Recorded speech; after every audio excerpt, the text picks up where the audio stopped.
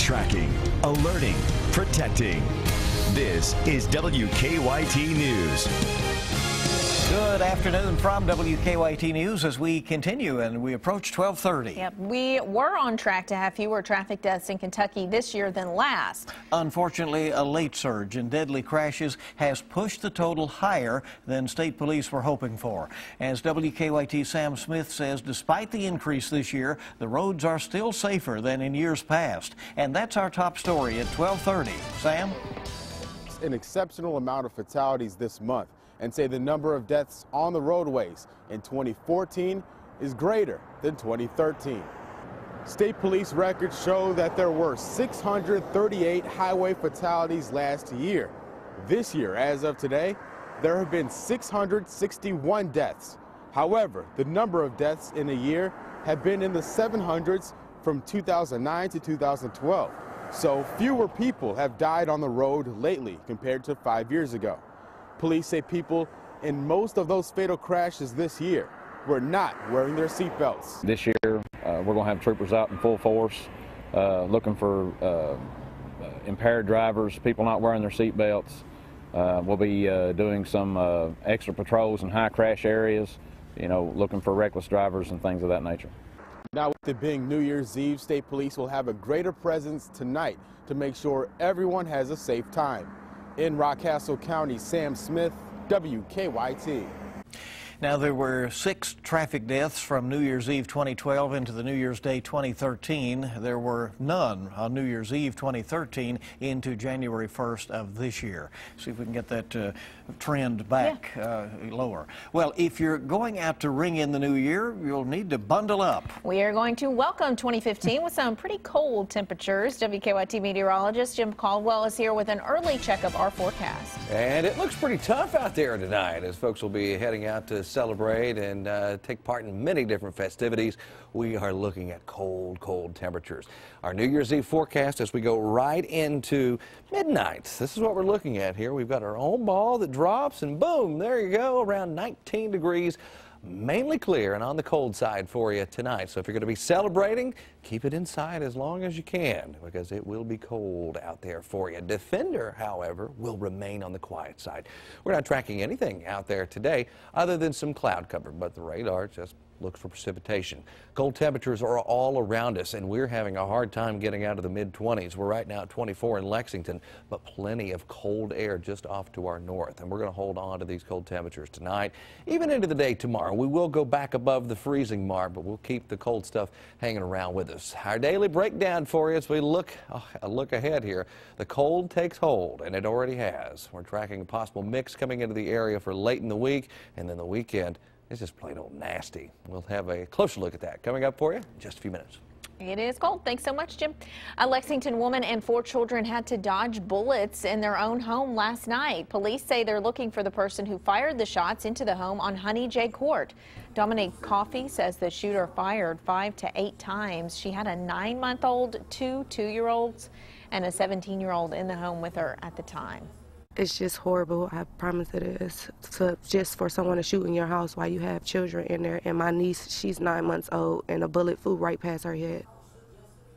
Coffey says she thinks a family argument led to the shooting, and that the shooter thought someone else was inside.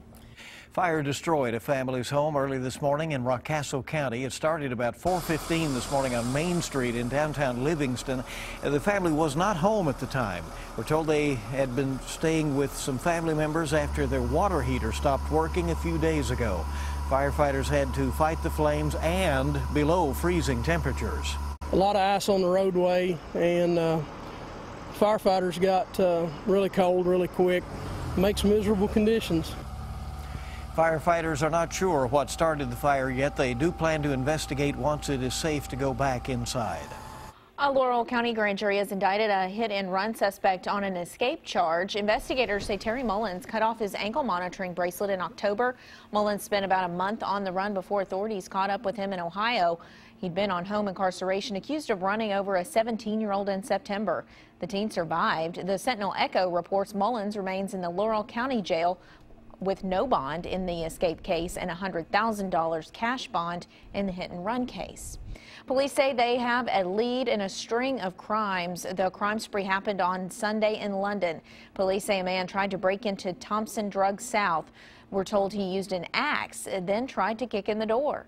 When that didn't work, police say he tried to use a pickup that had been stolen from Yaden's Auto Sales. A car was also stolen from the lot. Even though they have a lead, police tell us they still want people who have information and tips to give them a call. Well, we are not the only ones dealing with a chilly New Year's. Right. Much of the West will be ringing in 2015 with freezing temperatures as well as snow and wind. As Begad Shaban shows us here at midday, the winter weather is also expected to make tomorrow's Rose Bowl parade the coldest one in history. A harbor patrol officer was killed Wednesday morning during a storm on Catalina Island. Authorities say high winds caused several boats to break loose. Wintry conditions are also causing accidents on California roads. Overnight, fire crews in San Bernardino County used snowcats to rescue drivers on Highway 138. More than 100 cars were stranded in about a foot of snow. Slick conditions cause heavy backups on the road to Las Vegas, where revelers plan to ring in the new year. It's making me really nervous. Like my friend, I told him like I'm going to drive some because these people can't drive out here, and I've seen almost like 10 accidents. In Vegas, crews have sand ready in case it snows on the Strip, and parts of Arizona could see a foot of snow by tomorrow. The frigid cold is also causing concern for the annual Rose Parade in Pasadena. Many people are planning to camp out overnight to score a prime spot, but some may not realize it's supposed to be the coldest Rose Parade in its 126-year history. Make sure they're fully dressed in layers, and there's even a few things that they can do, such as bringing foot and hand warmers just to help keep themselves warm. Officials say there will be warming stations set up in the area. Begad Shaban, CBS News, Pasadena. Well, in Northern California, strong winds knocked down trees. They did. Also, that resulted in the deaths of 2 people there in Northern California. Well, a teacher who survived a life-threatening illness is hoping to return to the classroom in August. Sean Carlstead, who teaches at Rosenwald Dunbar Elementary in Jessamine County, lost both hands and feet to the illness. The Jessamine Journal reports Carlstead has been fitted for 2 prosthetic legs and a hand. She tells the paper she's learning how to be more self-sufficient every day. Well, twins, they can share looks, interests, and sometimes even health concerns. John Wesley and Gardner Adams are identical twins. The two share a deep faith in God and have excelled in baseball since they were young.